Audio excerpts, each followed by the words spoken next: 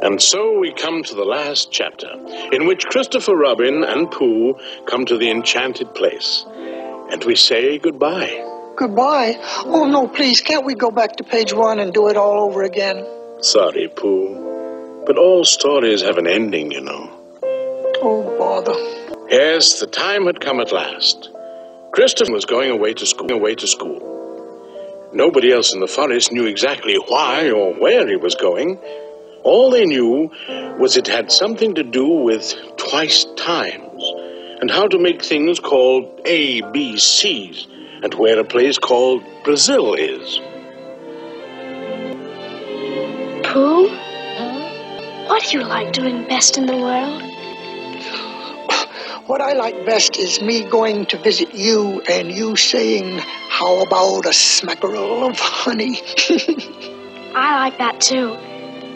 But what I like best is just doing nothing. How do you do just nothing?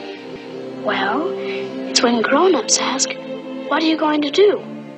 And you say nothing. And then you go out and do it. I like that. Let's do it all the time. You know something, Pooh? I'm not going to do just nothing anymore. You mean never again? Well, not so much. Pooh, when I'm away just doing nothing, will you come up here sometimes? You mean alone? Just me? And Pooh, promise you won't forget me? Ever? Oh, I won't, Christopher. I promise. Not even when I'm 100? How old shall I be then? 99.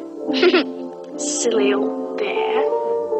Wherever they go, they go. And whatever happens to them on the way, in that enchanted place on top of the forest, a little bear will always be waiting.